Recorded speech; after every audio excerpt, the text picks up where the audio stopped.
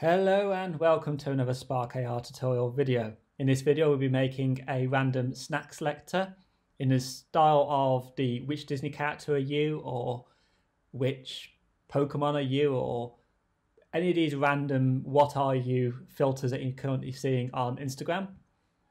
And we're going to do this using a runtime value and a simple control to start the animation or randomizer going.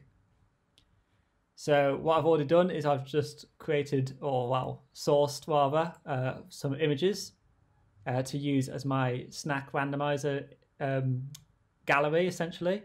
So I'm going to go to add asset, add my animation sequence, and I'm just going to call this snack selector, because I like to name things as I go along. Go to texture, choose file, and I'm going to choose my 5 images here. There was a 4th one, but I deleted that one because I wasn't quite happy with the image. So I've actually only got 5 selections here. You could have as many as you want. The more you've got, the more random and the more options the user could have from this essentially. So go nuts. I've only chosen a very small pool. So my options are going to be quite limited because of that. I'm going to hit open to bring those in.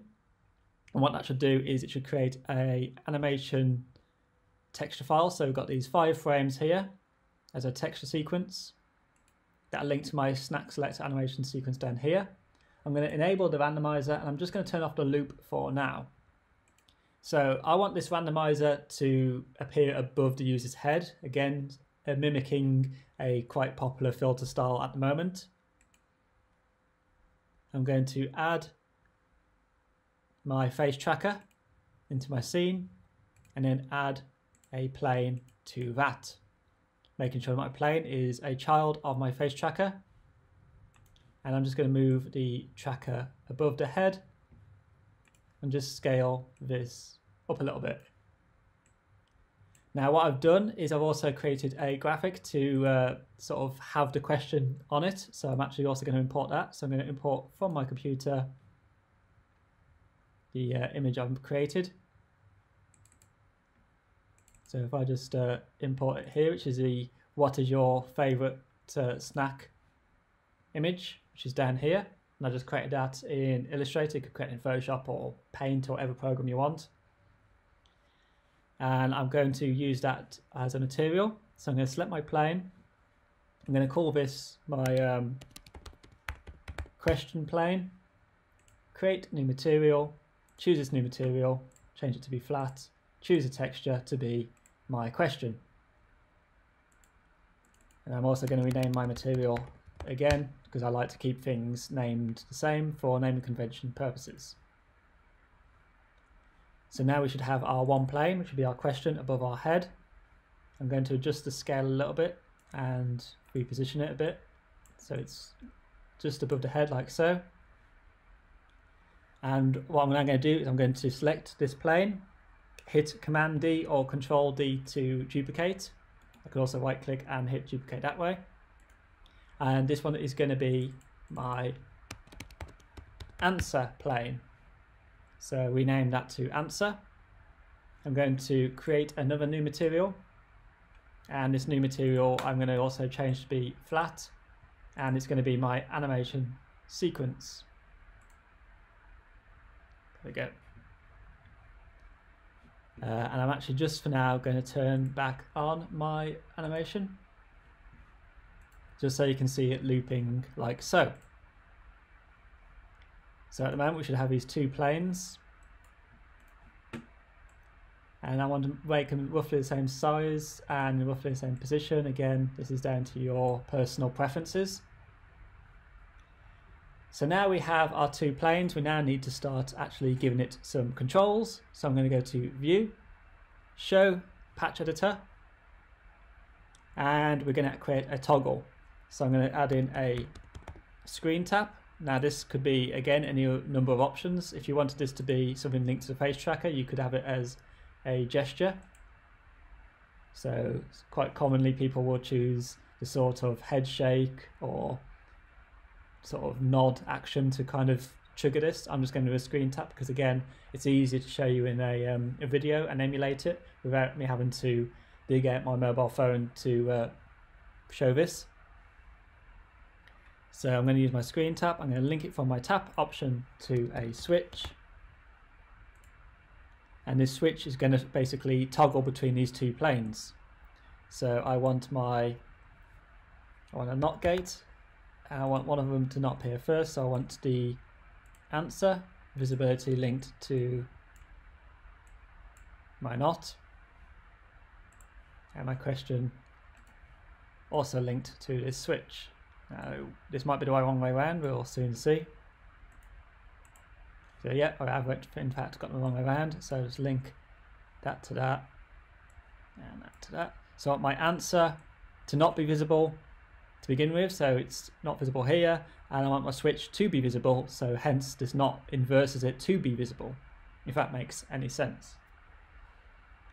So now if I was to tap the screen, it will toggle between the two and hide the animation here, which we're now going to start controlling. So the way that these effects are typically ran without using JavaScript is using a timer. And the way we're going to use a timer in this is we're just going to use the actual runtime of the application to trigger it. So I'm going to add an offset patch. So this offset patch will take in our runtime value and allow us to obviously adjust it by a set amount of time. But also, the most importantly, it gives us this option here for a reset. And what I want to do is I want to make sure that I have this screen tap linked to my reset or whatever my interaction would be. Then I want my offset linked to a less than, and again this could be a more than or equals to, depending on how you want this to be controlled. And link this to a loop animation. And this loop animation, I want to make sure the duration is fairly small. So at the moment it's 1, so it only play for about 1 second, which actually make the animation play quite slowly. I actually want this to play quite fast. So I'm going to adjust it to, let's say, 0.05 for now. Again, I could always play about these values afterwards. And I'm going to link my looped value to a random patch. And my end value will be the number of options. So in my case, I have 5 options. If you have more, you would change this to be a high number, obviously. I'm going to link this to a round, because I want this to be a round number to make our lives a lot easier for the current frame to be chosen. I'm going to go to my snack selector, choose my current frame, link this to my round frame here, and I'm going to make sure that when my less than is set to not be 0, so this is how many seconds it will be running before it sort of stops. So let's say 8 seconds, so as long as my animation is less than 8 seconds it will play. So if I just hit the screen tap to reset it, so it'll ask me what is your favourite snack. I tap the screen, it'll start the counter. It'll go for about 8 seconds, and once that when it's ran for longer than 8 seconds, it'll stop, and it'll choose a random frame and give me my option here. If I wanted anything else to appear, like particles to play or sound to play, I would simply link it from my loop animation looped here. So when my loop animation has completed, I would get it to play an action from this point.